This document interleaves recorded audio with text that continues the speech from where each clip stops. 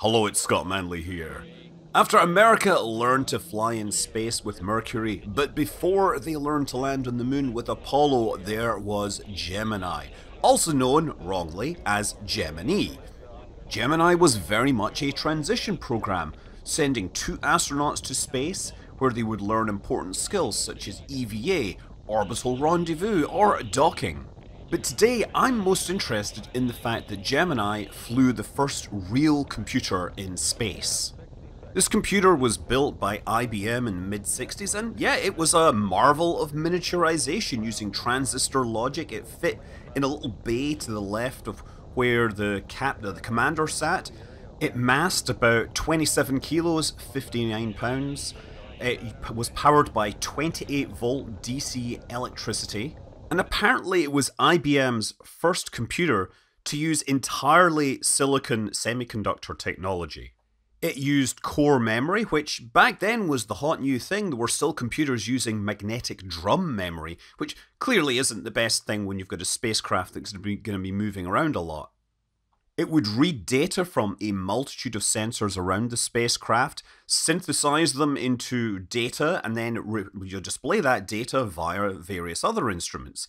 So I thought it would be fun to actually show you this in a simulator of the Gemini spacecraft. So this is a game that you can buy. It's called Reentry, and it lets you fly the Mercury, Apollo, and of course Gemini, and flip all the switches. Yes, all the way, the circuit breakers, all the way over there.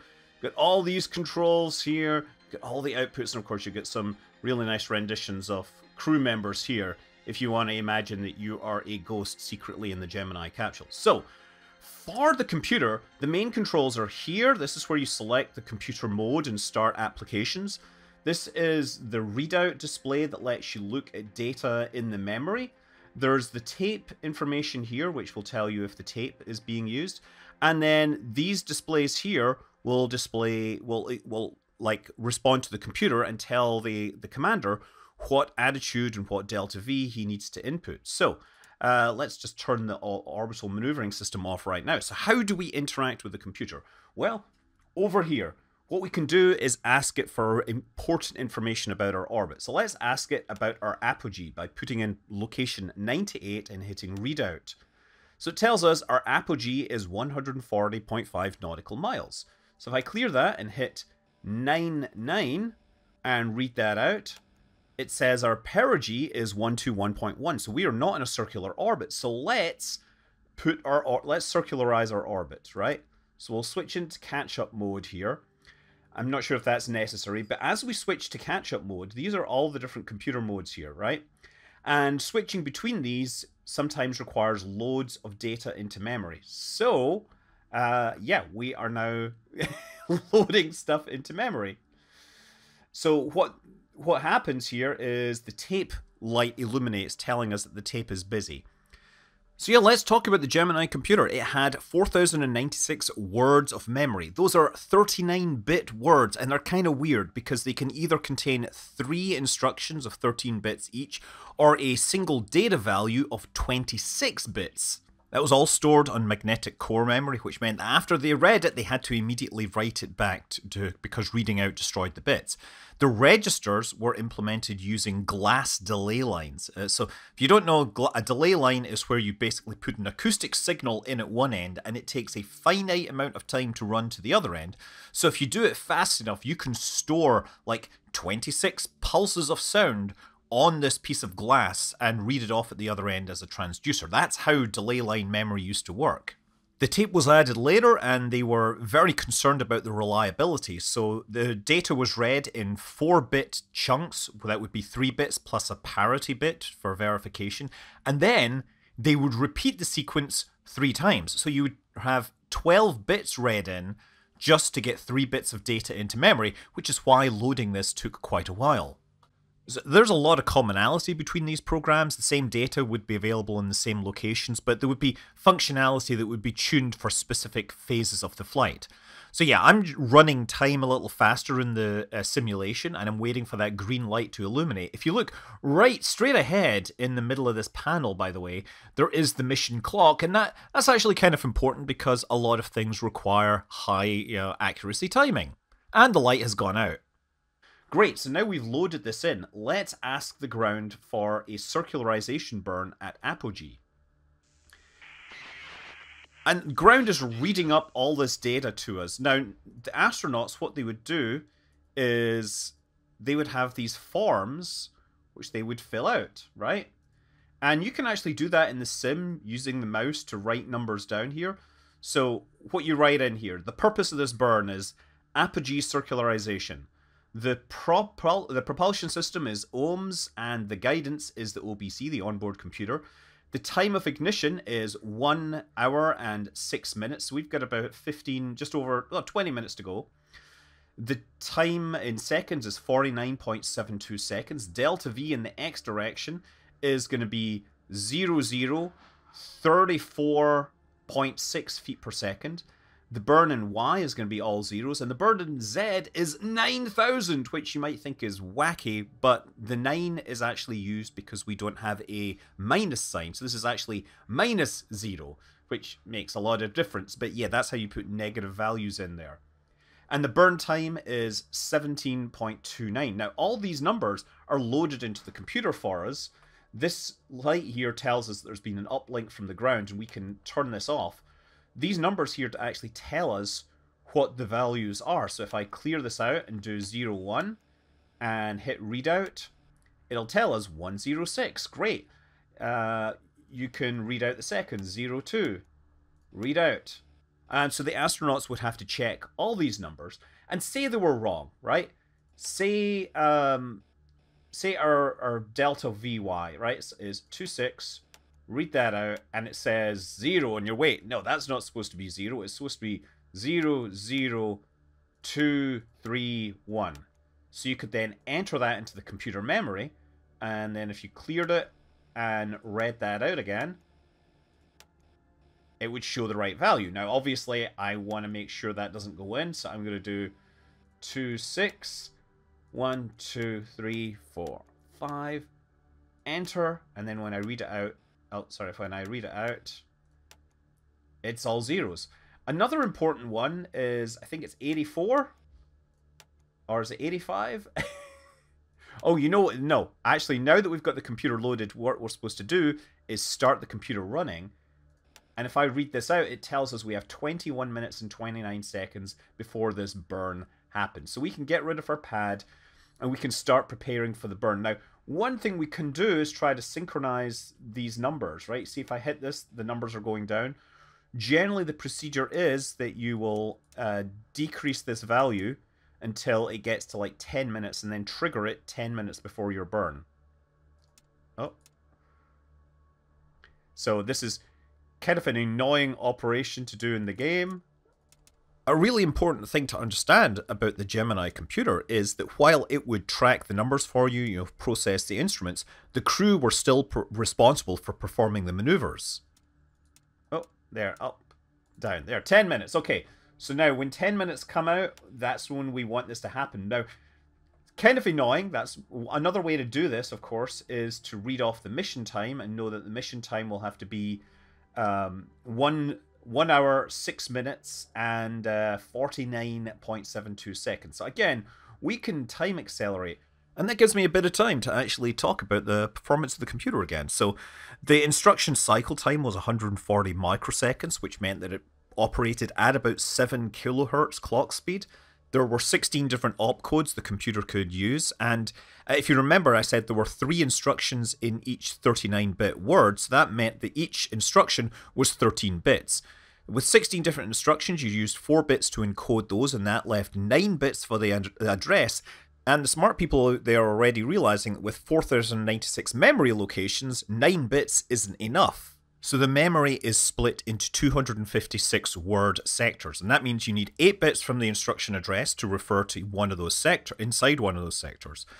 And then the 9th bit can toggle between 2 different sectors. There's the current sector, which is being used where the code is running, and there's the residual sector, which is sitting at the end of memory, and that is used for putting all the variables and data that will be needed by all the code. And now I also said there's 3 instructions per word, so you might naively assume that it reads in a word and then executes each of the 3 instructions in sequence, but that's not what happens. Instead, the program only executes one of those instructions before going on to the next location in memory, and the specific instruction is set by like a syllable descriptor, so there's like 3 syllables in each word. So the way to think about it is there's basically 3 possible programs that could run from a section of memory, and it depends upon the syllable value that's set. So there's an important instruction called hop, which sets the current sector, the current syllable, and the program counter, and therefore jumps to this new address in memory. Okay, here we go. We missed our time. Let's start it. Our time's gone. We're going a little fast. Okay, we're a little late on that. Whatever. You know, while we're here, we probably need to set our attitude control. So we're gonna set our attitude control relative to the platform, and we're gonna set prograde, which is SEF. Turn on our maneuvering system, probably in the wrong order, and now the spacecraft is automatically orienting itself prograde. I know that I need prograde because I know this is a circularization burn. So you can watch this thing rotate around. And of course, at this point, they would have a whole bunch of other checklists. They are all in the game if you want to do this, but yeah, I'm going to just talk a little more about the computer design. So as I said, they had 16 instructions. There were obviously arithmetic operations. There were actually 2 different types of subtract instruction depending upon operand order. There was AND, there were some conditional jumps, there were some IO instructions, and of course there was a no-op. And that no-op is actually kind of important because the multiply and divide instructions, they took multiple instruction cycles. So you would execute a multiply and you would have to wait an extra cycle before you could get the result.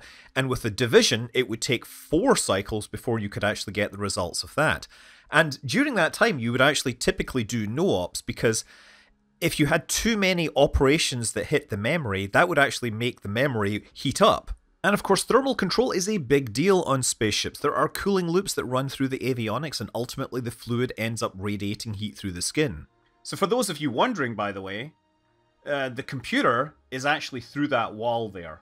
There's a space inside between the outside of the capsule and the commander's seat that includes a bunch of avionics, and the computer is in there. So as I was saying, all the numerical operations take place on 26-bit values. Although when you multiply 2 numbers, that actually converts them into 24-bit numbers and then returns a 26-bit result. These are stored in the first 2 syllables of every data word. And there's a sort of interesting thing. That means the last 13 bits aren't used. And the way the computer was set up, there was actually a way to set up a hop instruction so you could actually read data from the last 13 bits.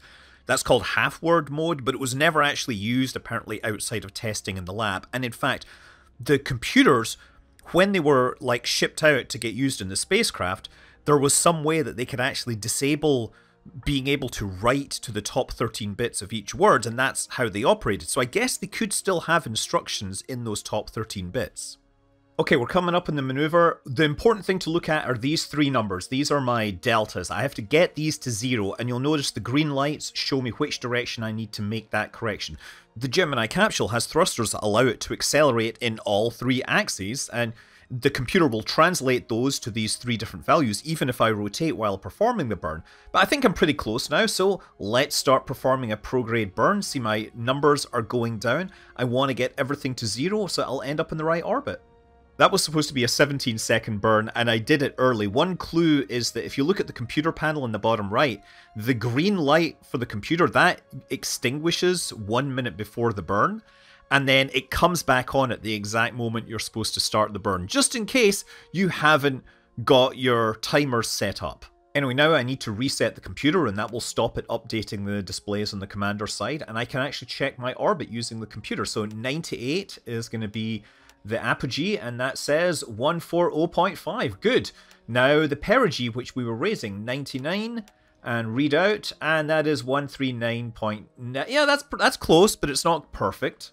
So that's one example of how the crew might interact with the computer, and an explanation of its capabilities, how it works. It would also be used with rendezvous and docking and re-entry, all to provide feedback to the pilot so that they could actually perform the mission at hand. I should also make it clear that in re-entry, all the computer behavior is simulated. We don't actually have any code that ran on the onboard computer on Gemini. What we do have are these beautiful flowcharts for some of the stuff. This is like I kind of think it's beautiful because these charts, these flowcharts, they look like, draftsmen have drawn up designs for a program like they would draw up designs for a part to be machined. These drawings predate the term software engineering. And, there's definitely a beauty to them. Apparently, all this planning wasn't referred to as programs or programming, it was referred to as math flow. As far as we can tell, there aren't any other computers that were similar to Gemini. The Launch Vehicle Digital computer on the Saturn V certainly shares some characteristics of its instruction set, but it is different enough that it can't be compared. But beyond that, for a long time we didn't have a great deal of information on the Gemini computer despite its important place in spaceflight history. A lot of the information I talked about was compiled by a guy called Ronald Burkey. He's the guy that made the Apollo Guidance Computer web app, and he has been doing a stellar job of collecting and collating this information and talking to the original programmers as much as possible to try and rescue what knowledge there is. And I'm really grateful to that because I think that the Gemini computer is really important part of spaceflight history. I'm Scott Manley. Fly safe.